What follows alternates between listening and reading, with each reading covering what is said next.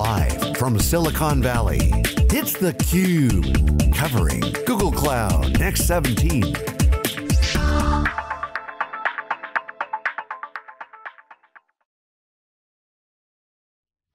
Okay, welcome back everyone. We are here live in Palo Alto for 2 days of coverage of Google Next 2017, special coverage brought to you by Intel. I want to thank Intel for sponsoring our editorial coverage of Google Next.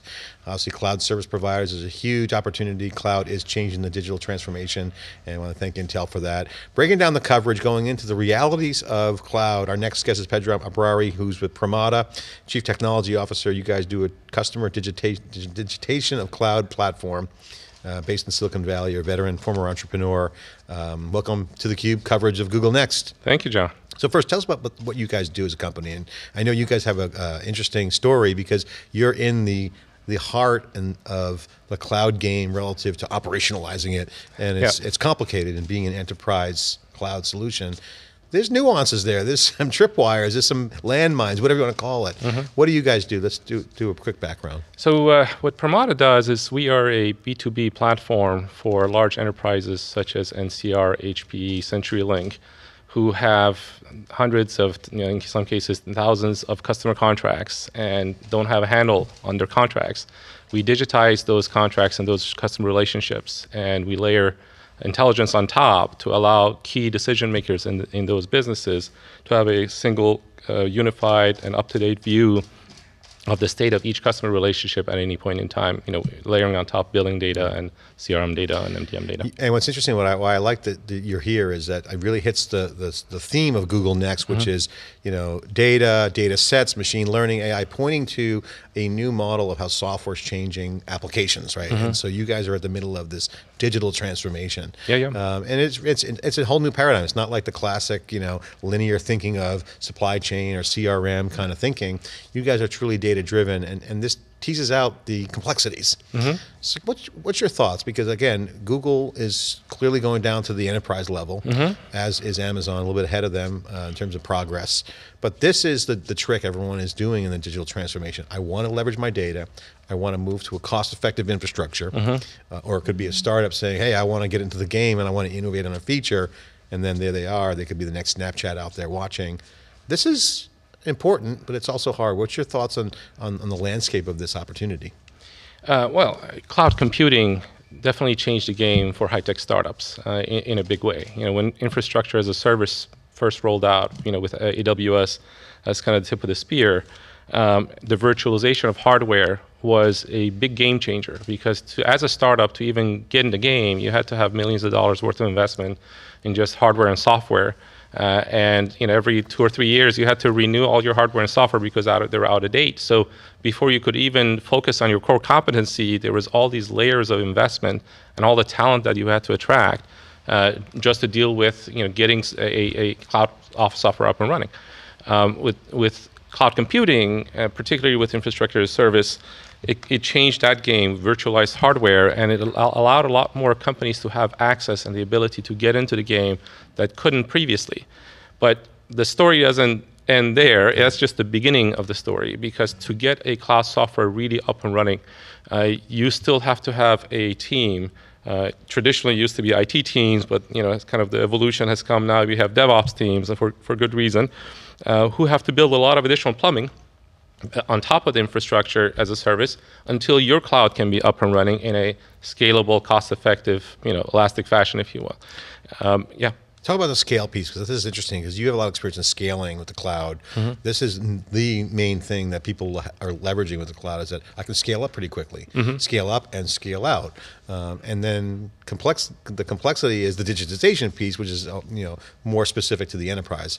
What are some of the challenges that you see with scale? Because this is something that needs to be factored in on the design side. So digitize, oh yeah, I want to digitize my entire company. Okay, sounds easy. But the scale piece is important because you now have scalable stuff. Right. How does that all work? Cloud software, early on in the cloud days, we had IT teams, and we had developers who were really enterprise developers, and they looked at the world with those glasses on, And very shortly thereafter, as soon as the first cloud software was up and running, people realized, wait a minute, the old way of building software just doesn't work anymore. You have to rethink. This is where DevOps developed, where it was a culture of developers and operations all working in concert, always designing software for scale in the cloud. It's a very different paradigm. And things such as transition from stateful services to stateless services to microservices. It all continued to turn services into things that could run and spun up and run across a large cluster of servers, as opposed to something that only scales vertically on a single box.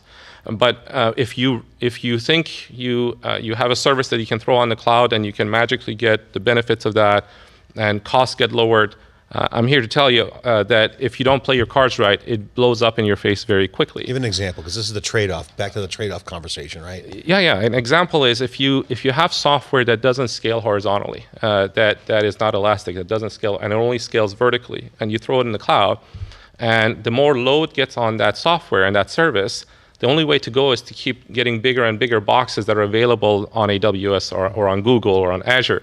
And the larger the box, the more expensive it becomes. The whole premise of cloud computing was, commodity boxes, and things that could scale, this way.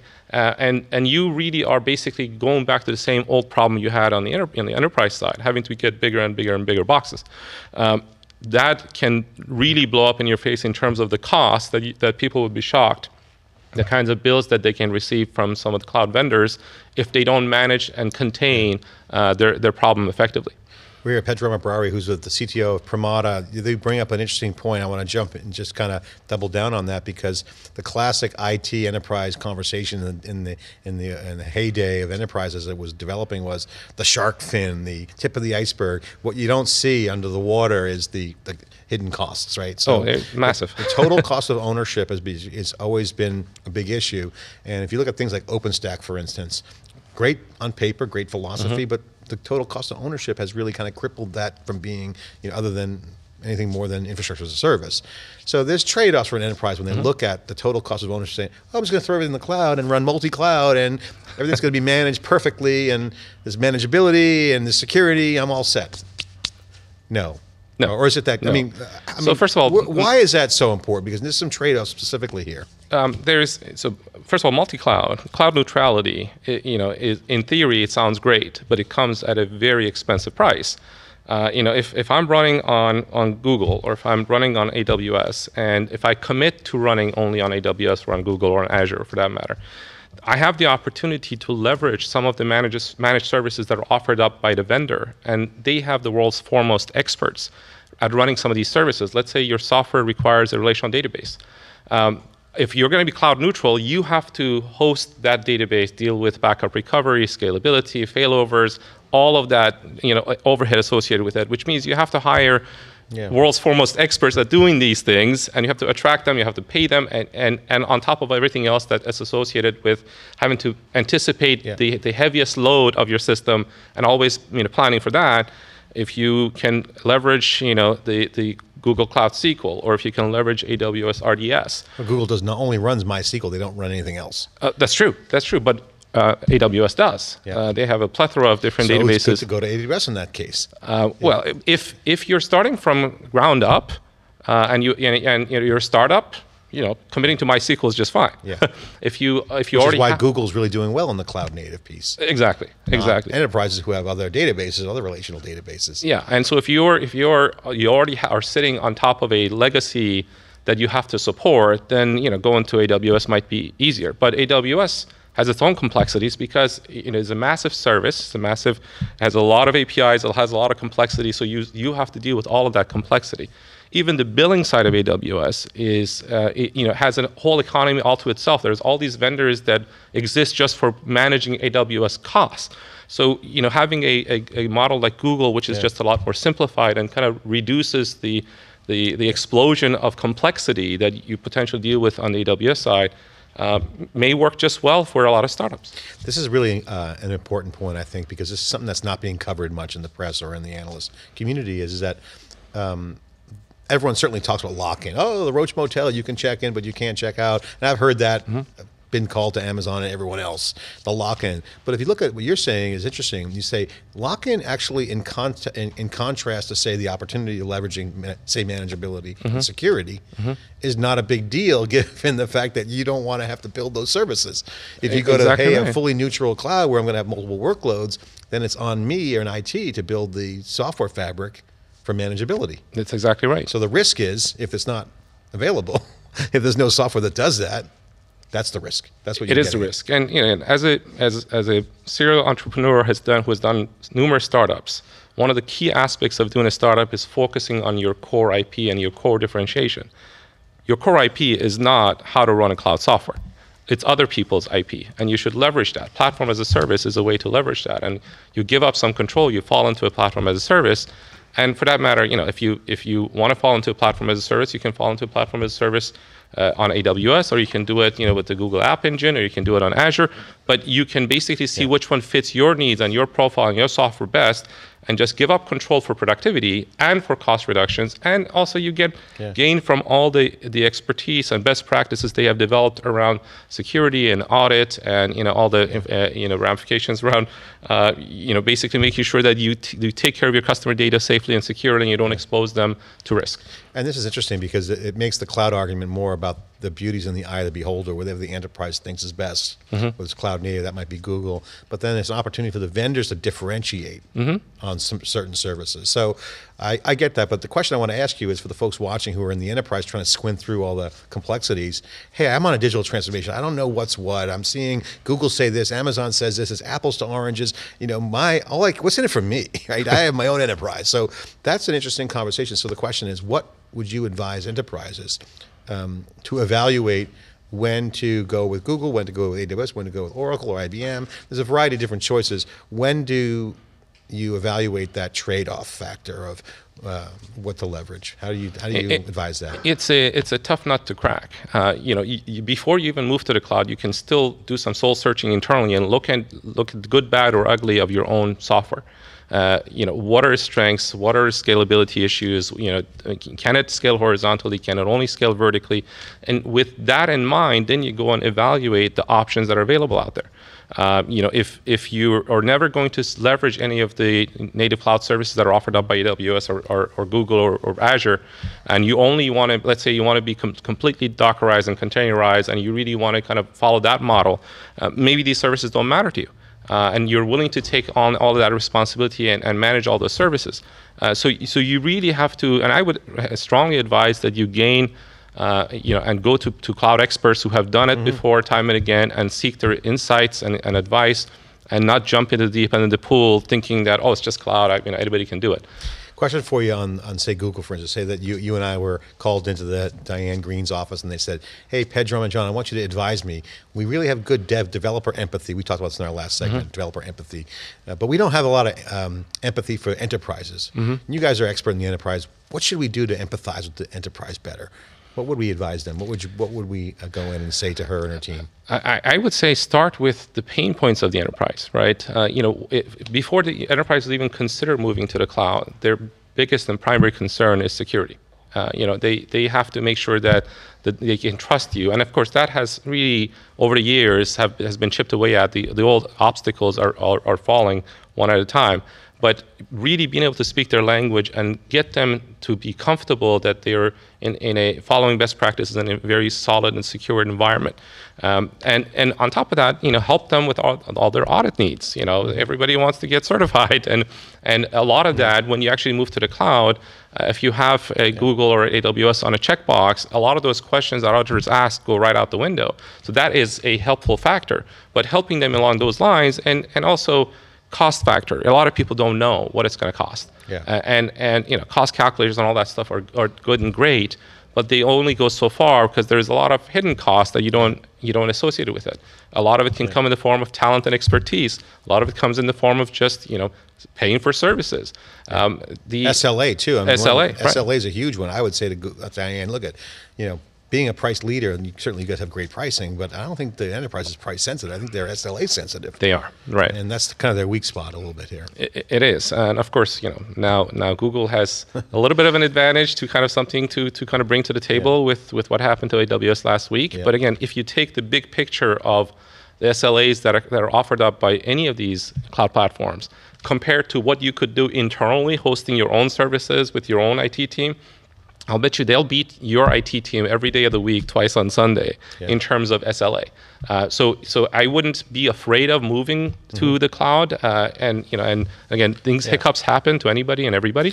But well, I mean, Pedram, one of the things we saw clearly this year at AWS, we've done all the live broadcasts at AWS for years, but this year what was clear is that the speed of which Amazon has been innovating services, and Google needs to match this cadence as well on their side for their architecture, is one of those cases where they're doing it faster than the IT guys could do it. So it's the same argument that open source is a great value because open source is moving the needle faster than homegrown teams could do on IT. So that's an opportunity to leverage that to focus on the core competency of the enterprise. Absolutely. And then one of the other things that people overlook, when you leverage an AWS RDS service, what you gain is not just what they have at the time. What you also gain is all the improvements that happen over time on their behalf, on their side, where they keep increasing their throughput and performance and scalability. RDS, AWS just came out, really with the, not just, but the Aurora service, which is effectively like acts like an elastic relational database, which is a concept unheard of. And imagine trying to replicate that internally. I mean, it is things that the level of expertise they bring to bear and the level of resources that they bring to bear to really solve these complex problems far outweigh anything that we would have in our company to be able to address those very same challenges. Pedram, great to break down some of these trade-offs. This is the nuances of the enterprise being empathetic, is to really understand the buy-build kind of concept versus when do you want to leverage your core competency, when do you want to shift that capability to a cloud or certain clouds, certainly the criteria. Really appreciate you taking the time. Well, take a minute to talk about your company. What are you guys doing? Because you guys are in the middle of digitization, digital transformation, and it's not that easy. No. What are you guys doing for customers, and what's your competitive advantage? So what we do is, we have a lot of large enterprise customers who typically have hundreds of thousands of customer contracts that nobody ever looks at or reads, or you only really need an army of lawyers to really comprehend and understand. And this is an obstacle to making good business decisions to grow your company. So large enterprises, much like smaller enterprises, need a up-to-date view of their customer relationships, which starts with the customer contract, which is where we come in and we digitize the customer contract and we extract key information out of it. The information, not all the legalese and noise, but really the core data. The core data, the core key decision-making data that you need to have to interface with the customer. We extract that out and make it available to you in an environment that is accessible by anybody, not just lawyers. On top of that, we bring in data from across your enterprise about that customer. Whether it's your billing systems or CRM systems or MDM systems, you name it. We can bring all of that data layered on top of your contract data, and on top of that, introduce additional layers of intelligence where it tells you what is the most up-to-date aspect of your customer relationship information, and that allows you to make real-time important decisions that over time your finance teams and sales ops teams can really maximize. This is classic data-driven, where you're taking core data about the customer and contract. They pay for stuff. They have some key data in there, system of record, if you will, and kind of sharing it into other systems. Sounds like it's perfectly poised for machine learning and AI. Is that where that is our secret? That is our secret sauce. Trying to ingest and digitize hundreds of thousands of contracts cannot just be done manually. Clearly, it's not just a sales thing for the renewal. It's more of the operational impact. Renewals is a big issue. There's massive operational impact. There's upsell impact. There's a lot of our customers gain after adopting us. Millions of dollars in lost revenue potential, where they are thrilled to tell us about it. Like, we have found all this money we didn't know we had. It's kind of like having untapped knowledge base and data in big data. Everybody knows there's information there that we could use, but to tap it, you go to machine learning. Cross-pollinating core data and making it addressable for other apps. Precisely right. Yeah. Okay, Pedram, thanks so much for coming and sharing your perspective, breaking down the 2 days of special coverage of Google Next. This is theCUBE, live in Palo Alto. We've got folks on the ground, our reporters, our analysts, they'll be calling in. And of course, we've got an exclusive scoop with SAP. We have one of their top executives who runs the Palo Alto entire facility. All the folks came in from Germany. We had a chance to sit down with SAP. That's coming up shortly. Stay tuned for more coverage live in Palo Alto for Google Next 2017 in our studio. We'll be right back with more after this short break.